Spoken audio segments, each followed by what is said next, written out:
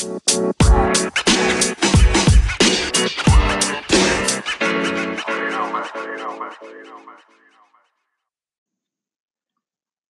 right, everyone. Welcome back to another episode of the Business Blast podcast. I'm your host, Tyler Wagner.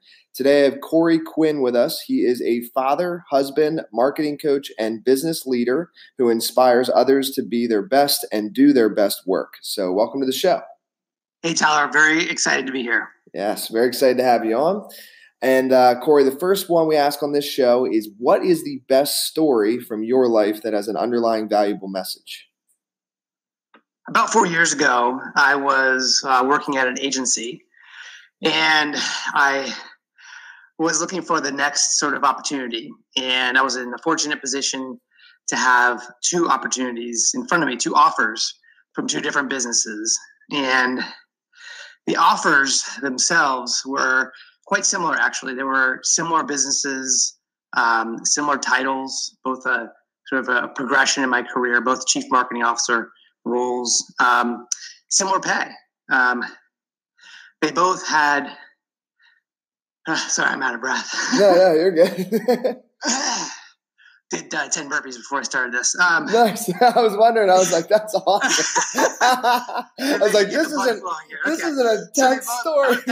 Back to, what's that? I was like, this is a really intense story. Yeah, sorry. Yeah, no, it will not be that intense. It's more just So, okay, but they both had both opportunities. They were very, very similar in a lot of ways, but they also had a lot of risk. Both of them. One of them was an apparel e-commerce platform that was kind of trying to disrupt the apparel e-commerce business, and they were getting some traction there. And the other opportunity was a web development or web design company that was getting into local marketing.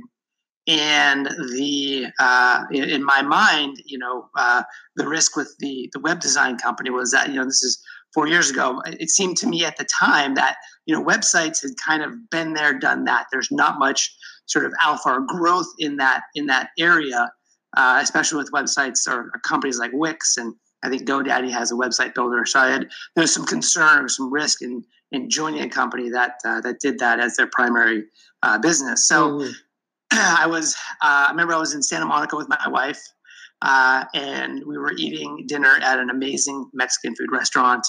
We were having a delicious meal, had a couple margaritas, and we were discussing these two options.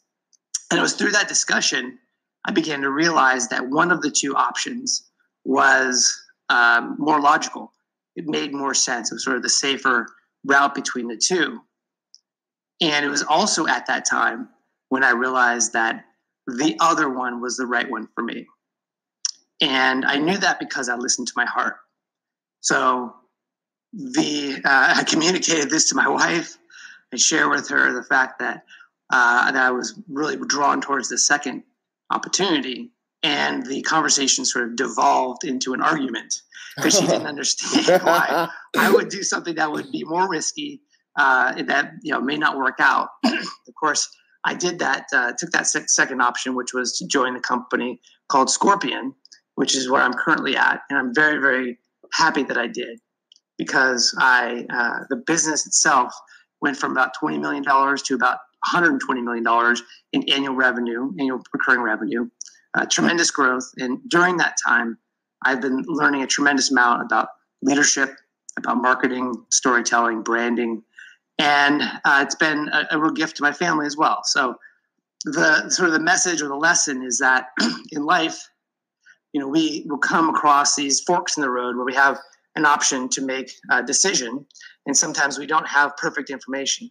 And although sometimes the logical, the head-driven option may be interesting, every time I've followed my heart, it's always worked for me. This case, every other case I can think of.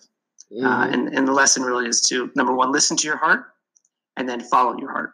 Absolutely, dude. That is a profound story, man. That's awesome. And another lesson there, sometimes those margaritas can get you into an argument. Dude, I think almost every time. Yeah. Something that's tequila, man. Oh, that's awesome. So the next one I got for you is, what is the most valuable piece of information we should know that's within your expertise or industry? So the piece of information is that clarity is key. And the domains that I operate in is in leadership and in marketing. And within leadership, within my team, if I'm not clear about my vision, about the goals for what I want to hit for this quarter or this year, and communicating that to my team, if I can't do that clearly, then that doesn't set them up for success. As well as if within my team, if they're not communicating with each other clearly, then that lowers the probability that we're going to hit our goals. And within marketing, my job is to communicate our message into the marketplace to our target personas.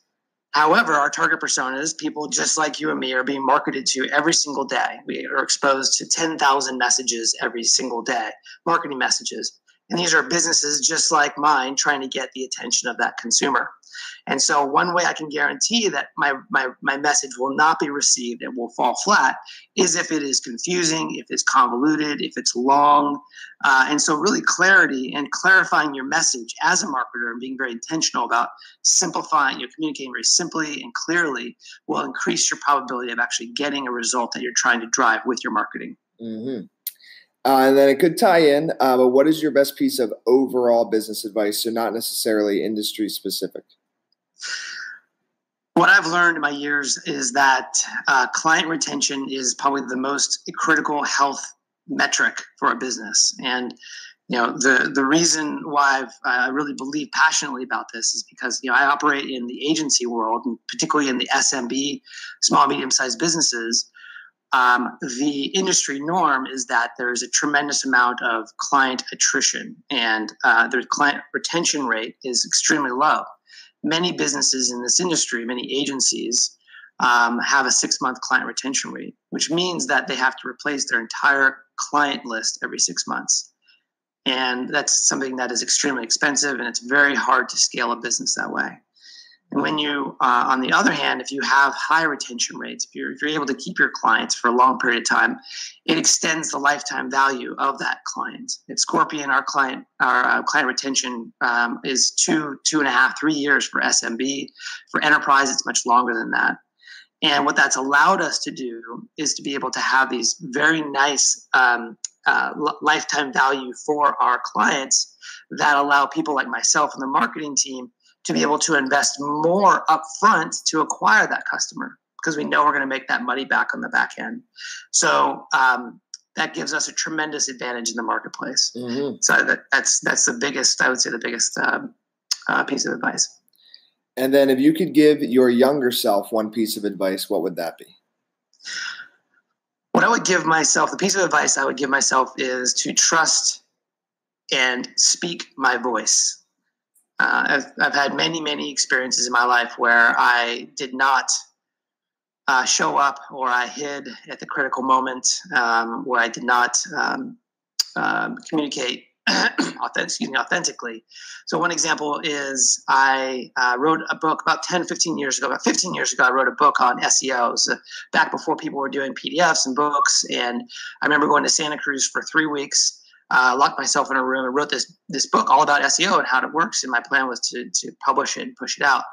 And it never published. I never pushed sort of the publish button. And, that's just one example of many times I've done that in my life. And my life might be different if I had published that book, and maybe bigger, maybe better, maybe not. But those are the big sort of regrets I have. Mm-hmm. And then kind of going a little bit down a different path, in your opinion, what is the key to happiness? My key to happiness is daily growth and expansion. And what I mean by that is that just like a muscle, if you're not using a muscle and putting weight on that muscle every day, it begins to atrophy. If you've ever had a cast on your arm or on your leg for any extended period of time where you're not putting any weight on it, when you take the cast off, you'll notice that the muscle has shrunk, it's disappeared. And the reason why is because the body literally consumes the muscle fibers and gets rid of it however it does. But the point is that if you're not using it, then you're losing it. And so the way that I sort of apply that belief in my life is that I have 4 domains that I focus on every single day, which is my body, my being or spirituality, my balance, my relationship with my wife and my son, and then my business. And if I'm not actively growing in all 4 of those domains, then I'm sort of eating my own muscle, if you will. Mm-hmm. I agree. And then next one for you is, what is the best book that you've read, and what was the number one thing you learned from that? The number one book that I've given away the most to friends and colleagues and teammates is a book by Robert Cialdini called The Psychology of Influence. And the number one thing I've learned from that book, I've read it multiple times, is that in order to drive demand, you need to make your product, your offer scarce, and you need to be able to provide and show social proof. Mm-hmm. And then what is your favorite quote and why? My favorite quote is from Jim Rohn. He said that successful people do what unsuccessful people are not willing to do. Don't wish it were easier, wish you were better. The reason why I like that is just because it really exemplifies sort of my belief system in grit, in taking ownership and accountability in everything you do. Mm-hmm. I love it, man. Dude, thank you so much for coming on. The last one I got for you is, where can our audience best find you online? Sure. Please go check out my website, CoreyQuinn.com, CoreyQuinn.com. You can check out my blog posts. You can connect with me on social, and I look forward to connecting with you guys. Perfect. Thanks again for coming on, man. Thanks, Tyler. Appreciate it. The podcast you just heard was made using Anchor. Ever thought about making your own podcast? Anchor makes it really easy for anyone to get started. It's a one-stop shop for recording, hosting, and distributing podcasts. Best of all, it's 100% free. Sign up now at anchor.fm/new. That's anchor.fm/new to get started.